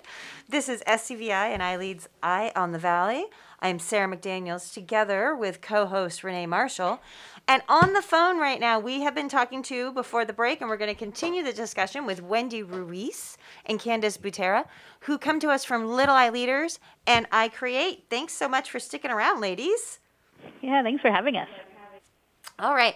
So we were talking earlier before we had you on about stress with the holidays, what our families can do to kind of get through all of the changes that have been happening. Now, does the stress that's happening in the world right now with COVID, do you think that's having an effect on our little ones, or do you think it's just normal for them and they're fine with it? Kind of a little of both. Okay. I mean, as we observe them, yes, there's some stress, but they don't see things the same way that everyone else sees things. You know, for them, especially because like our learners wear masks, to them it's like no big deal. Yeah. Mm-hmm. They wear the mask. Sometimes they take it off. They put it back on. They're not frustrated or upset by it. I appreciate you saying this, Wendy, because I think there's a misperception. A lot of times, you know, I'm on many parenting Facebook sites in Santa Clarita, and a lot of times parents will go, my 3-year-old absolutely refuses to wear the mask. And I believe personally that is, in most cases, it's a conditioned response that they've learned from the parent versus a kid actually having a true aversion to the mask. I think once you get used to it, you know? They absolutely, because we were nervous too about asking our families to do that. We were very, like what's going to happen? Are parents going to leave our center, or are our children going to stress out? And really, we didn't see any of that. And yes, I mean, are they perfect at wearing them? No. Mm-hmm. Do they? Is there a child every once in a while that just says absolutely not? Probably. Yeah. Mm-hmm. But they're not crying and upset about it, and we're not going to force them. Good. We do the best we can, but they're not stressed about it, if that makes sense. I think that totally makes sense. And I think like Renee brought up this great point about how sometimes our young people carry forward the stress that the adults are having, right? They're little sponges that way. So even if, like you said, it's a little bit of both, right? Some of our kids are a little stressed out with COVID and all the changes, but it could be somewhat that, we don't have any kids that don't have adults in their life, right? You can't run a school without adults. Yeah. They've got parents and guardians who are stressed out. And so I wonder if there's been some just emotional shifts or changes with the kiddos that you're seeing that maybe you didn't see 2 years ago. Any gaps, I'd be curious with too, Wendy. Yeah, let me ask Candace as well. I'm going to put this on speaker so she can hear too. Okay. Also, one thing, Wendy, just so you know, when I'm referring to gaps, I am not referring to any sort of academic learning loss, that concept. I'm looking more at the concept of social and emotional gaps that we're seeing with the kids. I have some very specific opinions on learning loss. Right. I know you do. I do see, children now coming in to enroll, new learners coming in to enroll. There is a clear difference in how they are willing to interact. It's taking a lot longer for them to adapt to the classroom environment just because they have not been, around children. Like a lot of families, even school, will take their children to the park or to the mall jungle climbing structure or whatever. And because there's been a lack of that, I have noticed that children coming in, they do take a little bit more time to understand, that they're in a classroom setting with lots of friends. And so, as usual, we always talk about giving them time, and space away. So if learners need an extra few minutes to come, they hang out with us in the office and they play with the poppets. The poppets are the cool thing these days. Or they do Legos, and they take, their few minutes to kind of reset, and they go back. We're super happy to support that. But generally speaking, I would say it's the bigger impact for us is that the transition into the center and getting into a routine takes a little bit longer. Right, and longer than it would have but before. I think parents know that coming in too. They're kind of giving me that information ahead of time as well. And it's almost like needless to say at this point, right? Because now 3-year-olds are coming in who have had 2 years of COVID, and before that were babies. So makes sense. So there's a shift there, and I love that the parents let you know, and you get to have time to ask your parents who are, enrolling their children in the program, what's life been like for them? Well, and especially if they've had a family member. My family, we recently had 4 people that had COVID, including my 87-year-old mom. And so speaking to me today about it is very different. If you would have spoken to me in September as little iLEADers, I probably would have walked into Candace hysterically crying, going, here's where things are at. I'm praying everybody's going to be okay. Everybody's okay now. But when you're in it, you don't always know. And I'm curious too, Candace, with what you were just talking about, do you think that those children are just being cautious, or do you think that they're like apprehensive? Do you know what I mean? Like, is it just like cautious to kind of get into the norms and the kind of the routine, or do you think it's like apprehensive, like an aversion to it? Because I was kind of thinking, based on what you said, that it was more like just a caution. They're just not used to some experience. I think it's just lack of experience with other children. Yes. So I would say a little bit of both. They haven't been able to go to play dates. So maybe not even either, just like a lack of exposure. Yeah, I think it's a lack of exposure. Even think about like families with, big families that have, lots of cousins. I've heard from many families that they haven't even seen their extended family or previously, right? And so now all these young children are coming in with like very, very limited amounts of interactions with other children besides their siblings. Well, of course, they're going to have a little bit of apprehension walking into a classroom our classrooms are usually about like 16 preschool friends, say. That would be overwhelming for me too, if I've never been amongst many children at the same time. So we just give them that time and space to work through it and, remind them that we're here for them and support the families too. Sometimes the parents need as much support as the learners do, and we totally understand that. Yep. I can definitely remember my little one when he went off to preschool. He turned to me and said, "Bye, Mom," and like took off, and I was the one that was crying. Not him. I needed the support. So I appreciate that you're giving the parents the support. I think we're seeing that too in, even with our older young people, as many parents who couldn't wait for us to get back to normal, there were just as many parents that were like, well, I don't know if I want to send my kid back to school right now. And especially with the younger ones. Vaccines were not available. I think all across the country, enrollment in kindergarten dropped by something ridiculous like 30%. Oh, it's massive. Or something insane. So then now that they're in first grade or second grade, they haven't had those experiences. Because parents just felt more comfortable with keeping them home. Or, perhaps they thought, like, what's the point of online kindergarten? Yeah. Right? Well, and also when some people find out that kindergarten is not mandated by the state of California and it's an option for families, then you suddenly go, oh, wait, I'm in a different boat. It's not like they're in second grade and by law I have to have them in school or some form of school. Right. It's kind of like an in-between. I had one of my friends from high school who's in San Francisco. At the beginning of the pandemic, she said, hey, my son's supposed to go to kinder next year. What are your thoughts? He's never been to preschool. And I said, don't send him. I said, he's on the younger side. I said, why wouldn't you wait? And so we had this whole discussion, and they waited. And so then he got to start this year. The school was open. He got, he's a little bit older. I think when we look at a lot of our education systems, we've seen some differences in our enrollments and whatnot, and things are, there's a lot going on. I know with the iLEAD homeschool program, everybody in town wants to be involved in it. Absolutely. Absolutely. They do. Because we have, so many options there for families, as much involvement as you want or as little involvement as you need from your homeschool EFs. And then, so talking about that, why is kindergarten not mandatory? Why aren't they providing, child? Because I know that, this is your wheelhouse, you and Wendy and Candace.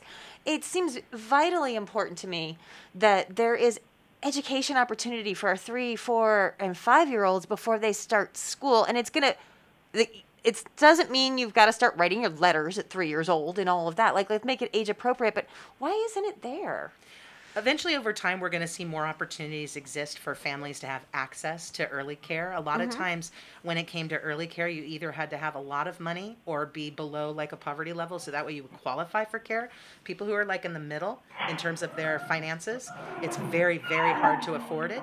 And so we're going to see things change over time. I actually am a proponent of not officially making school required until you're 6 years old. I think that's healthy for kids. I'm also a proponent of kind of pushing some of the instruction that we do with children later on as well, because developmentally other countries have shown us that if we wait a bit for reading instruction, kids are stronger readers and stronger students.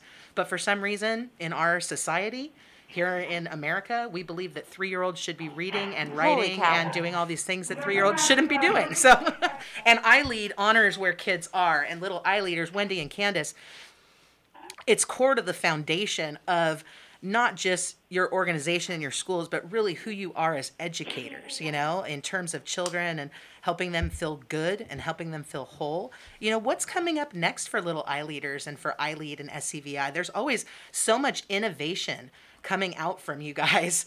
It's just inspiring for all of us in the education community.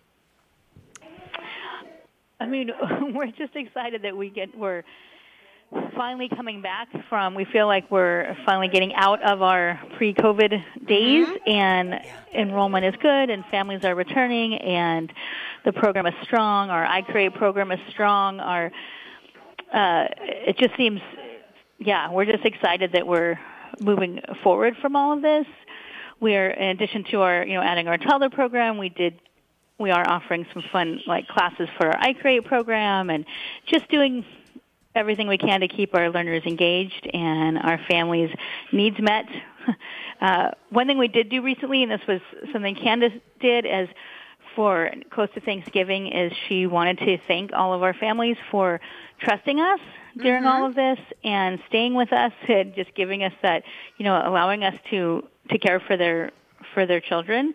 And so she provided a breakfast, like a grab-and-go breakfast for them. So when they came in, there was coffee and muffins and fruit, and just as a way of saying, thank you. We appreciate and value our families. Skip the Starbucks drive-through. Let our preschool take care of our adults. I love that. All right, if somebody wants to enroll, and you said that now that you have expanded your is it the 2 and 3-year-old room, or the infants and toddlers? So you've expanded there, so you now have more room. You've got more space, more facilitators being trained for that. How can somebody enroll? The best way is to go on our website. Okay. LittleILeaders.org.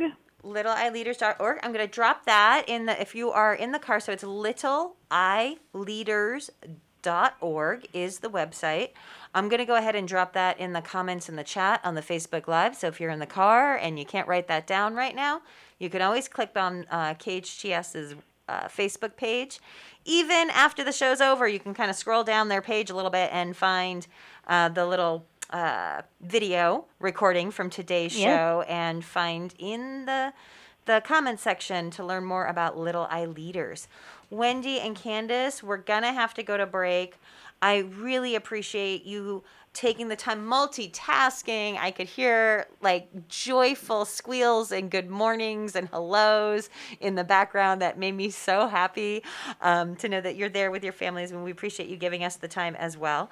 This is Sarah McDaniels, together with Renee Marshall, filling in for Matt Watson, and you are listening to SCVI and iLEAD Schools, Eye on the Valley, your hometown station on KHTS. Stay warm with Dunkin' with their fall and winter signature hot lattes and hot chocolate. Holiday blend hot coffee is only $2 through November 30th. And if you like to brew at home, 3 1-pound bags of Dunkin's original blend is only $20. Try some pancake minis or a chicken bacon and cheese croissant stuffer. Order ahead with the Dunkin' app and accumulate points. Located on Bouquet Canyon in the Lowe Shopping Center and on Sierra Highway in Canyon Country. Both with curbside pickup, Uber Eats, DoorDash, and Grubhub. Or use the drive-thru at Sierra Highway. Santa Clarita runs on Dunkin'. Excellence isn't just a word, it is what we deliver. Vanguard Protection Group is committed to providing its clients with the highest echelon of protective services available. Our clients not only receive the security services they contract for, but also reports that are well-written, articulate, and thorough. Our patrol officers operate at the highest levels and have an impressive rapport with local law enforcement. With military, police, private policing, and courtroom experience, you can trust that we have the strength to deliver our promise of excellence. Contact Vanguard Protection by calling 661-753-3611 or visiting their website at vanguardprotectiongroup.com. Welcome to the 3rd annual Caroling with Gracie Holiday Caroling Event and Canned Food Drive. This is Gracie's dad, Brian Muehlberger. We started this event as a fun way to bring holiday cheer to our Santa Clarita community while also helping collect food for those in need. We do all of this by doing what Gracie loved to do during the holiday season, singing Christmas carols with her friends and family. This event is brought to you in partnership with KHTS Radio, Santa Clarita Grocery, and the Gracie Strong Foundation. We wish all of you a very Merry Christmas.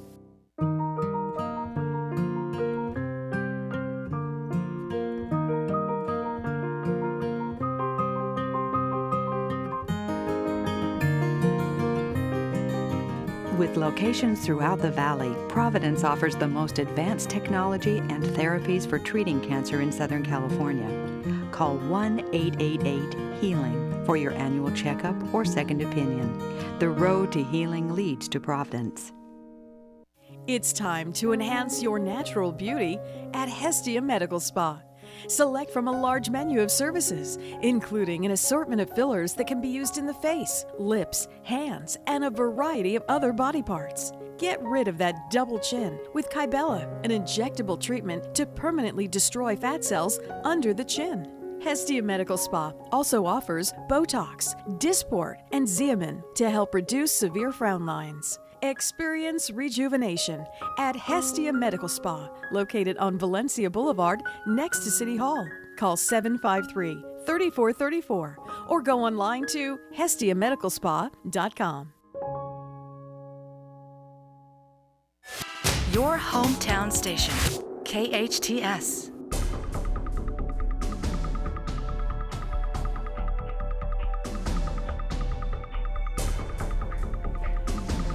Welcome back. You are listening to KHTS, your hometown station, 98.1 FM and 1220 on the AM side.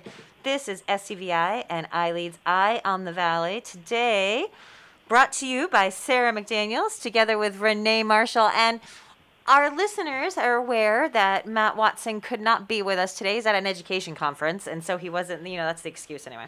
So he wasn't able to be here today. But we have, anyway, without Matt here, Matt's big brother, Tony, because he is apparently the favorite Watson brother, so I am told. And we weren't going to give up having Tony on the show. Welcome for joining us, Big T. Thank you for having me. We're excited that you're here. All right, so you have any fun facts for us today? I do. Okay. So we're in the middle of football season, and the Philadelphia Eagles play on the road this week. They're off next week. But they play at home at Veterans Stadium on the 19th and on the 26th, which is noteful because if you're hoping to have a happy holiday, you might want to stay away from Veterans Stadium around the holidays. See, there's two fun facts related to the Eagles. Back in 1983, currently the Kansas City mascot, the Kansas City Chiefs mascot is KC the Wolf. But back in the day, back in the 80s, their mascot was Chief Z. He was a man that actually dressed up in a full Chiefs costume, and at Veterans Stadium, he was assaulted twice. Oh, my goodness. In the same game. First, two people ripped his clothes and threw his feathered headdress from the upper deck down to the lower deck. The latter and the much worse happened in the parking lot after the game. Those same two attackers plus two others assaulted Mr. Williams, again, broke his leg, and he had to use a wheelchair and crutches for the rest of the year. Oh, my goodness. Not horrible to do that to a mascot, to do it to anybody, let alone a mascot. But then back even further in 1968, the Eagles held its annual Christmas-themed halftime show. Okay. Santa didn't make it because of a snowstorm, so they got a backup St. Nick that was actually seated in the crowd. Well, the combination of the weather, the fake Santa, the fact that the Eagles started winning again, so they weren't going to get the first pick in the draft, which was going to be O.J. Simpson, all of this led to Santa being pelted by snowballs by the fans. So, yes, oh my God. The fans threw snowballs at Santa Claus. So if you're looking for a happy holiday, stay away from Veterans Stadium. Wow, Eagles fans, man. Holy cow. It's always Philadelphia fans, I swear. Always, and they say it's sunny in Philadelphia. Isn't Philadelphia supposed to be the city of brotherly love? Right? And Santa snowballs. Yeah. Yep. Oh, so who do we have playing this morning, Producer Sarah? So it's going to be myself, Renee, and Patty, because Patty is intimidated by Andrew and would not let me go get Andrew to join us. I didn't say that. Perfect. So, and I don't know to remind the listeners. I'll let you know if the door flies open if Andrew comes running down the hall. So it's going to be us. So you want to tell our listeners how it works? Sure. So a little bit of fun trivia, and the way we do it is your name is your buzzer. So Sarah, Renee, Patty, if you think you know the answer to the question, just state your name and I'll call on you. However, you listeners at home, you don't have to say out your name. You can just answer the question and have a little bit of fun with us. So I've got some trivia that's all over the place this morning. So ready to have some fun? We are ready. And I've got a system set up to keep score. Perfect. Because I know Patty wants to know. When you mix red and blue paint together, what color do you Sarah. I think I got Renee first. I think so too. Purple. Okay. Purple is correct. In the nursery rhyme, Hey Diddle Diddle, what ran away with the spoon? Sarah. Sarah. Oh, wait. The cow? Was it the cow? No, that's not right. The cow jumped over the moon. Incorrect. Renee? Incorrect. Anybody else? Renee? I think it's the mouse. Incorrect. Patty, you got it? The cat took the fiddle, so I'm going to say the cat. The dish ran away with the spoon. The dish ran away with the spoon. Oh, man. All right. You stumped us early. Right. What's the tallest mountain in the world? Sarah. Patty. Sarah. Everest. Everest is correct. Dang it. Patty, be ready. In the movie Finding Nemo, what is the name of Nemo's father? Patty. Patty, go ahead. It's Marlin. That is correct. Nice. Of course you say me. Well, you know, it's a Disney question. What sport takes place in a velodrome? Sarah. Sarah. That's cycling. Cycling. Good pull. Oh, nice. The Eiffel Tower is in what country? Patty. Patty. Francois. France is correct. In the Bible, how many wise men visited baby Jesus? Patty. Gosh, Patty. you're fast. 3. 3 is correct. What did they each bring as gifts? I Sarah. have no idea. Sarah. Gold, frankincense, and myrrh. Perfect. Patty, you know what myrrh is? I don't think anybody does. No. It's a spice, isn't it? It's a spice. Yeah, it is a spice. What's a herbivore? Patty. Patty. The person who eats plants. Correct. Or an animal that eats plants. Sure, we'll give that. So a quick little fun fact. Patty, did you know that it's impossible to hum while holding your nose? Really? Patty, try it. We're all going to try it now. I'm watching him. I'm watching him right now. I'm doing it. I did it. I know it's a bit, but I'm doing it anyway. Just to make me do it. I did it. Can you visit Glacier Bay National Park? Wait, what? Sarah. Sarah. I'm thinking one of two where Glacier Bay National Park is. So got in first. I'm going to say Alaska. Alaska's correct. I've been there. I wasn't sure if maybe it was Washington State. Okay. It's beautiful. Is it pretty? Yeah, it's gorgeous. I've not been there yet. Oh, definitely hit Alaska, everybody. And if you can do the Alaskan cruise, it is spectacular. I think Princess started running them again. Yeah. Yes. I'm married to somebody whose family is from Anchorage, Alaska, so I get the blessing of going there every couple of years. It's fantastic to see. Awesome. Lucky you. Awesome. Cool. Hey, there's 12 buttons on a touch-tone phone. What 2 symbols bear no digits? Pound sign and the star. I'm not sure. The asterisk. That is correct. I love that you called it a pound sign and not a hashtag. Yeah, I'm 47. I was about to say, what's a pound? I was about to say what a pound sign is. Of course you were, Patty. It's a hashtag. Oh, my goodness. Oh. How many curves are there in a standard paperclip? Renee, 4? Renee? I don't know. Incorrect. I'm sorry, is it? Incorrect? Incorrect. Patty? 3? 3 is correct. 3. Patty's Ooh, Patty's nice. got 2 now. Now I'm like looking Patty's for one in on the the desk. lead. That's what I was doing. Right? What is Harry Potter's middle name? Patty.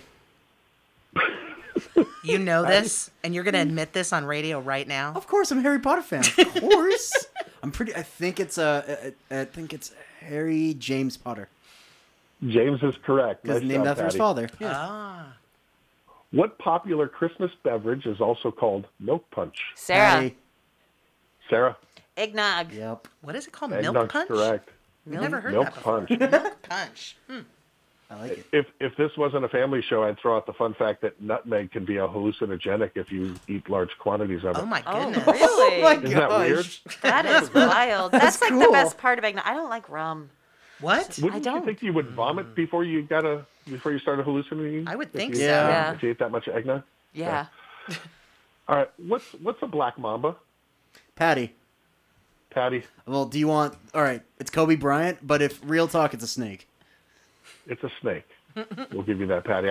I knew you had to throw Kobe in there. Of course. What 3 sports are involved in a triathlon? Renee? Swimming, biking, running. Correct. Nice pull. Name the 4 months that only have 30 days. Renee, maybe. Renee. June, November. Oh, crud. April, March? I don't know. You got 3 out of the 4. You got the Sarah. first 3, so we'll give Thank you a you. point All for right, that. we're gonna Sarah, give. what's the last one? Well, no, we're just gonna give it to Renee. Oh, you don't have to. What's the All right right. answer? September The is 4th, 30. September. The 4th one is September, correct. Yeah. So is April the one that doesn't? Which one has? No, April does. April does. 30 days. Okay. April, June, September, and November. So Okay. the listeners get Excellent. the correct answer. All right, we In got the 2 movie minutes. Ice Age. 2 minutes? In the movie Ice Age, what character, what type of animal is the character Manny? Patty. Patty. It's a Mammoth? It's a mammoth. Yeah. I grew up with that movie, okay? I thought he was going to ask about the character that It was has Ray the, Romano, too. What's the character that has the acorn? Oh, that was like a squirrel. Like Yeah, like a squirrel. That was a squirrel. He's great. What is the most common hair color in the world? Sarah. I think I got Sarah or Renee, then Sarah. I barely said Renee. Sarah, if you want to take it, it's No. okay. Okay, so Sarah, go for it. I was gonna say brown. I'm actually, Incorrect. I'm going to say black. Black is correct. Ah. Go out of the United States, everybody. Right. There's more than just us. Yep. Travel a little bit. Yeah. What type of animal is the popular TV character Angelina Ballerina? Renee. She's a Renee? mouse. This is a mouse.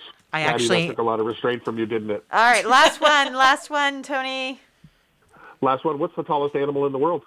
Sarah. Sarah. Giraffe. Giraffe is correct. Okay, all right. So, Patty, it looks like you took us. Barely. Go, Patty. Renee and I were tied at 6, and Patty has 8. Congratulations. See, this is why Patty wants us back more often. Totally. Rather than having Matt.